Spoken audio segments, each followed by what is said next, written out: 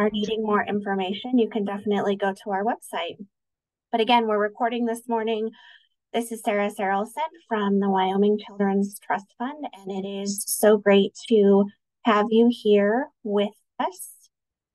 I want to take just a moment to call out a few appreciations of folks who have been helping for about the last year and a half now on this project. So from Enroll Wyoming is Jason Mincer, from Wyoming 211, Sabrina Lane, Nicole Nieder and I from the Children's Trust Fund, Danielle Marks from Department of Family Services, Sheila Riceley from the Align team, Josh Hannes from the Wyoming Primary Care Association, and Jen Davis from the Governor's Office have been the leadership team for quite a while now. All right, let's find out where you are coming from. I'm going to put a poll in the chat and let you tell us which area of the state you're in.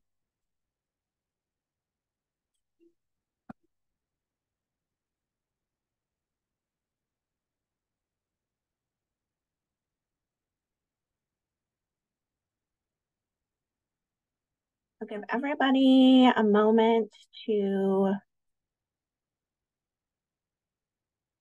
finish up. Almost everybody has responded.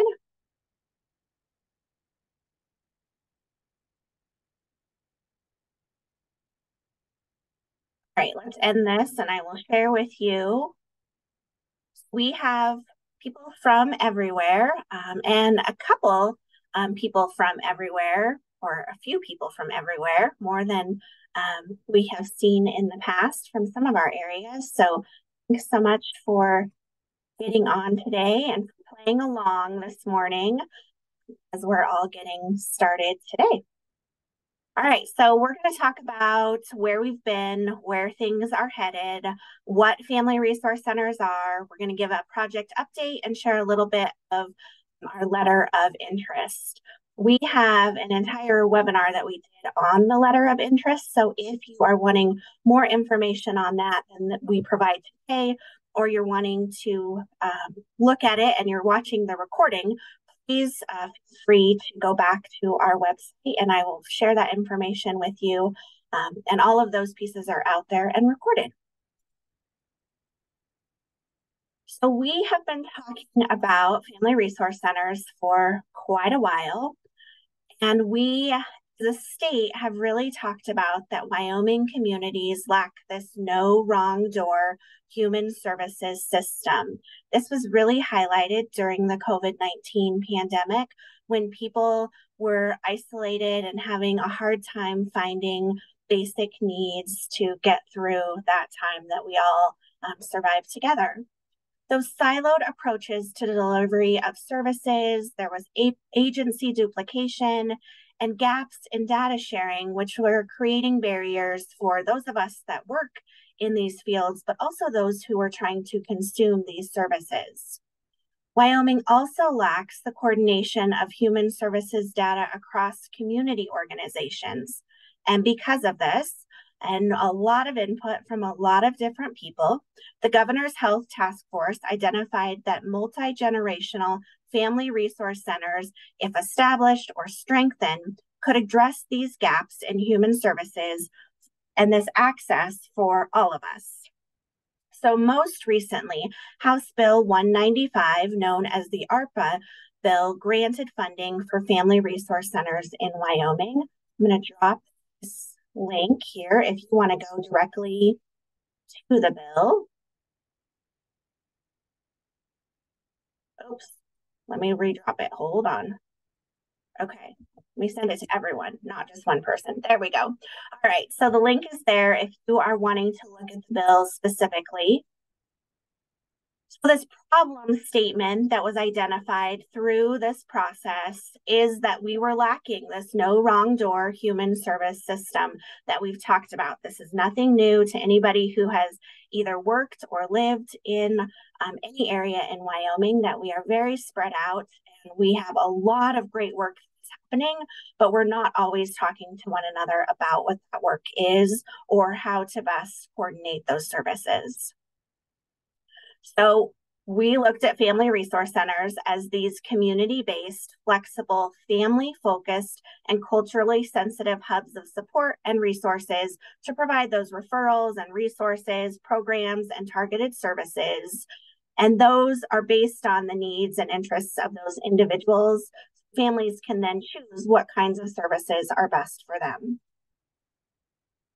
We have a formal definition of family resource centers in Wyoming. So we are naming it as collaborative, community-based entities with an individualized, family-centered approach. So what they do is they provide on-site targeted programs, services, resources, activities, and classes to strengthen families and Wyoming communities. It's for all of us. These facilities welcome community members who desire support, services, and opportunities to create healthy, strong, and successful families and communities. It's the work that we are doing already, and it's the work that we'll continue to do and be strengthened through family resource centers. Sometimes we get asked about funding. So here are the funding pieces. Funding for this project is from the Wyoming Preschool Development Grant, the Supplemental Child Care and Development Fund, discretionary funds, the ARPA direct funds, and from the Wyoming Children's Trust Fund. So the project budget is $4,850,000 to implement and strengthen family resource centers across Wyoming. The project has two primary goals: to create a statewide network whose focus will be to provide technical assistance and best practices for communities. And this network is known as the Family Resource Center Collective. So Wyoming Family Resource Center Collective is the network that we're talking about. It also has a project goal to provide grants to Wyoming communities to help establish or strengthen family resource centers. Inside of those two big goals, we have smaller goals. So hiring an evaluation vendor to measure the effectiveness of family resource centers. We have identified a vendor to help us to identify whether we are implementing family resource centers in the best way possible for Wyoming, and then to help us to determine what outcomes should be measured by family resource centers. So it's the talking the same language, collecting the same data across the state so that we can best see what it is that's happening. Then we are educating the public and providers about family resource centers. So some of that is this effort that we are making every single month to make sure that we have a webinar of information and available details on our website for anybody who wants to learn about family resource centers. We are implementing the Protective Factors Survey database. So the Protective Factors Survey is going to be trained to all of our family resource centers as a way for us to collect data across the state, but then we need a database to be able to hold all of that statewide information, and for individual organizations or family resource center groups to be able to look at your data in your community and then use that data as you see fit in making decisions, in applying for grants, in a variety of different ways that we want to provide you access to your data as well. We, as we've talked about, are establishing the Family Resource Center Collective, this network for the Family Resource Center. And that is a combination of organizations who are providing technical assistance to those who are involved with family resource centers. And you can be involved with the Family Resource Center network or this Family Resource Center Collective without applying for grant funds or having some of the other ties and connections, but through wanting evidence-based training or to be able to be part of the data collection system. So there are lots of ways to be involved with our collective network without necessarily having to be part of all of the components. We also are going to provide grant opportunities to communities that are county-based. And we are bringing evidence-based training opportunities to everyone who wants it in Wyoming. So we'll be having trainings on the protective factors, adverse childhood experiences, and I have a webinar that is coming up that we'll share with you at the end of today.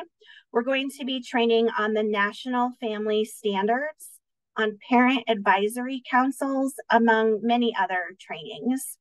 And we're partnering with Wyoming 211 on the Communicare, the Community Information Exchange, or the CIE, as we move through this process. Lots of different pieces, and Wyoming Family Resource Center Collective has support from many state agencies, nonprofits, and for-profit organizations to support grantees and non-grantees as we move through the phases of family resource centers. So technical assistance may be requested by anybody at any time, whether you are a formal member of the network or not. And those entities that are providing technical assistance formally at this point are the Wyoming Children's Trust Fund, Wyoming 211, CSNO, or the Community Services Network of Wyoming, and the National Family Support Network. If you are an organization that is interested in providing technical assistance, training, support to family serving organizations in Wyoming, please let us know. We would love to have you as part of our formal plan to get good information to those in Wyoming. All right, I would like to take this opportunity to introduce Nicole Nieder and Amy Zeke. Nicole is the Business Office Coordinator for the Wyoming Children's Trust Fund and provides the fiscal support and contract management for this project. Amy Zeke is the owner of Silver Linings Consultant and is the project consultant for the Family Resource Center implementation. Amy has been the main contact for the letter of interest and is providing technical assistance for the county applicants. Nicole will be working with each county to complete their contracts for grant funding.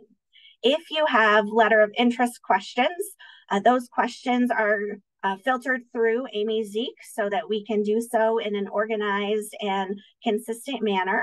And any questions regarding the fiscal pieces or contracts, Nicole is your contact on those pieces. I know they are both on today. And so if you are thinking of anything right in this moment, you're welcome to send them a message, but we will also make sure that you have their information after today. All right, so let's talk about the letter of interest. This QR code will take you to the letter of interest. Our webinar last month reviewed the letter of interest in detail, and I'll drop a form so that you can go to it specifically. It's rather short. Those of you who have already filled it out, you already know that. If you or your organization completes the letter of interest form, you're not obligated to continue in the program. You can change your mind later. So if you fill it out now and you want to be connected and find out more, what happens then is we set up a meeting with Amy and you find out more details, and we'll walk through those steps in just a moment. But I want to pause here to see if there are any questions specific to completing the letter of interest. I see we have many people on that were on last month and got all of those details, so I don't want to repeat them if you don't need them. Okay, so thinking about the letter of interest, there are few requirements of who can apply for the funding. So we're talking about public or private organizations. Organizations must be located within Wyoming. These are Wyoming funds to use on Wyoming people by Wyoming providers. Organizations must be family serving in one of the following areas: child care referral and assistance, early child education, elementary or middle school or high school education, some form of parent education, economic assistance, concrete supports in times of need. So this would include food banks, those kinds of places, formula banks, diaper banks. We've seen those popping up across the state, which has been incredible. And then healthcare assistance. I'll share with you today that you will see counties with a cowboy hat have submitted or been included in at least one letter of interest form since the form opened on August 10th. So we have a great response, a really good representation across the state. There are areas that we are continuing to target. And if you are in one of those areas without a cowboy hat, and you are interested in finding out more information about submitting a letter of interest, we would be very happy to meet with you and talk to you about what that could look like. So I'll give you just a moment. And then I'll pause here to see if anybody has questions thus far.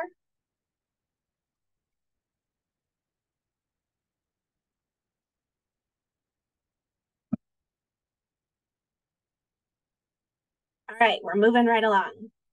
Oh, I see something in the chat box. Is there a way to see who has submitted? We could figure that way out. We absolutely could share that information. So if it's something that is wanted, we will definitely work on getting that information to people so people know what kinds of organizations are applying and who is interested in this funding. So for sure. And Sarah, real fast, just for some clarification for folks, if there are multiple organizations from one county that are submitting an LOI, we will try to get all of those organizations together so that you can discuss who could potentially be taking the lead on this grant application. Because to clarify, funding is going to be for one pot of money per county. So we are asking that organizations do work together and network to create a larger potential family resource center in your county. So I hope that helps with some of the clarification as well on how this is working. Amy, can I ask a question on that note? Sure. Please do. Is it, and I don't know about, I know we're scheduled to meet with you just to kind of talk about the application. How would that work? Because I guess I haven't really looked so much, or well, I kind of glanced at the grant application. So for counties that maybe are interested in partnering together, is there, like, will we complete one grant application together, or thoughts on that? Brooke, great question. Yes, we are asking that you guys complete one application. However, you only need to list one fiscal agent, and we're asking that it be from the lead agency. And then you list who the directors are for the organizations that are partnering on that application process. And we can also discuss it in more detail for each application meeting, but it could vary by applicant. Also, what some of your answers would be within the application too, just in order to meet all of the organization's needs. Because we know that many organizations could be starting in different places, but you're trying to coordinate efforts a little bit better. So that's where I come in with the TA for the grant application as a whole to kind of help everyone talk through what that looks like. Perfect. Good questions. And Sarah, there is a question from Carrie about what the available funding is for this current grant cycle. Yeah, so the answer to that, Carrie, is that it is capped for each county at the $67,500, and that is through August, September-ish, depending on when contracts get signed and when the timeframes fall in there.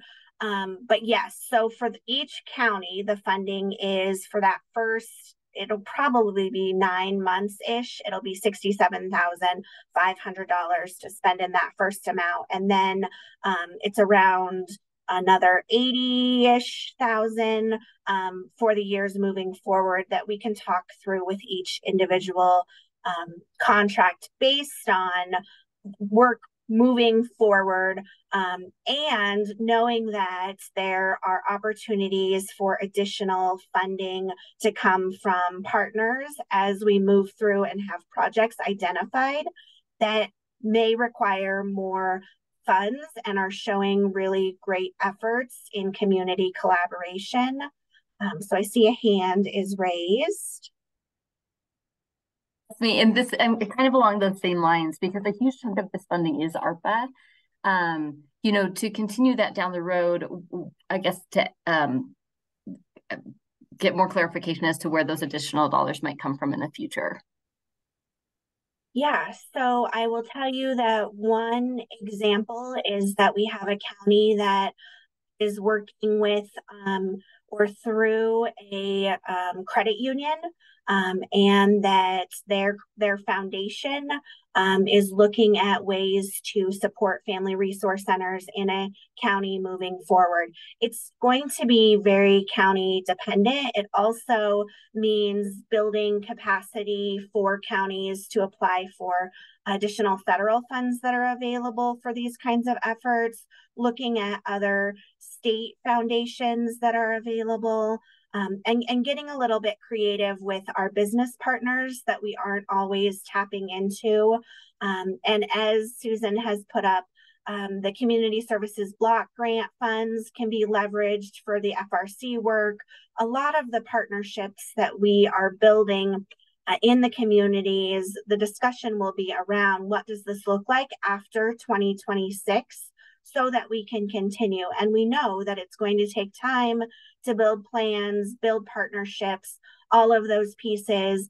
And this funding that we have will hopefully help to be able to do some of that, and then really be able to leverage what available funds are in the community or are there through other grant opportunities to be able to support family resource centers. And there is funding available through federal grants to be able to support these kinds of efforts. We haven't ever looked at collaborating as a state to ask for those funds, and this is an effort in that direction. Thank you. Yeah, these are great questions. So Amy talked about this a little bit. Once letter of interest is submitted, then Amy sets up a meeting with those who are listed on the form or those who you include. And sometimes we get multiple applications from multiple counties. And our request is that we work better and are stronger when we all are able to work together on these efforts in communities, even if there are organizations who have different pieces of this work. Coming together and collaborating really makes it better for the families and the individuals who we are serving. And so the effort is being made so that we can have one county-based application for the funding, but that can look a lot of different ways. And you as a county know who would be the best to be the lead, to organize, to do which pieces of it.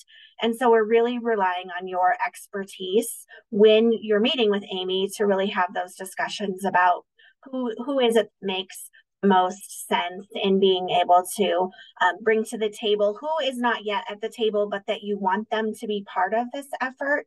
And so maybe that's part of your plan as you move forward and you're able to build some of these collaborations in your communities, as we always talk about. And what we have heard is that people are having a lot of different meetings about a lot of different things, but aren't always coming together and talking about what does this look like to the community as a whole, and how could that help in meeting the needs of those who live and work in your counties. So Susan also dropped here, which is great.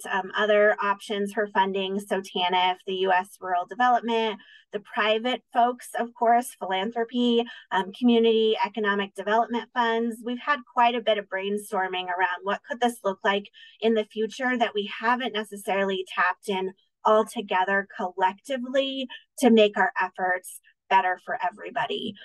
So those conversations definitely will continue to happen. I'll pause here and see any other questions.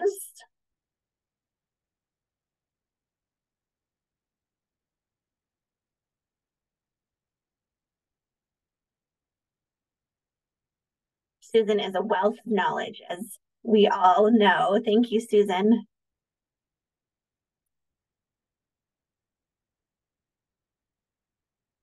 All right, while you're thinking about your questions, I do want to share with you a very great opportunity that we have on October 9th from 3 to 5 p.m., which is strategically as close to the after school hours as possible in trying to get some of our educators able to attend.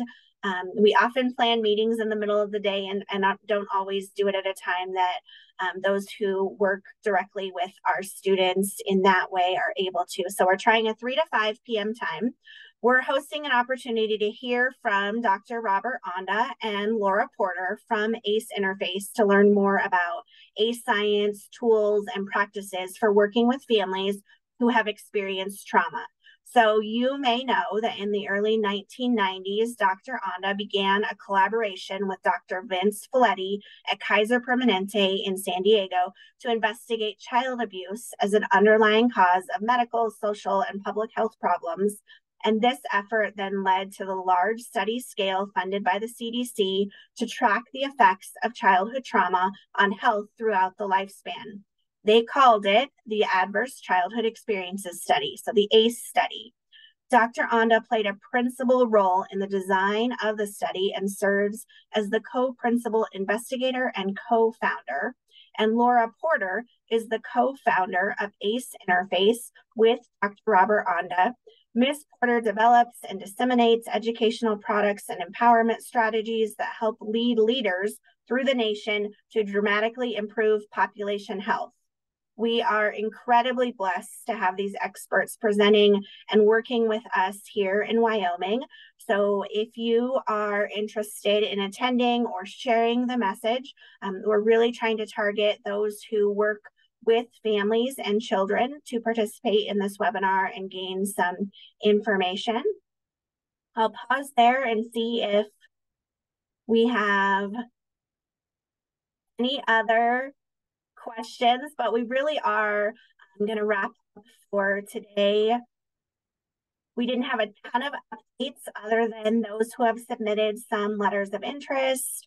We'll plan to do another check-in in October. We'll continue to record these for anybody who misses it, but I appreciate that you continue to hop on. I'm gonna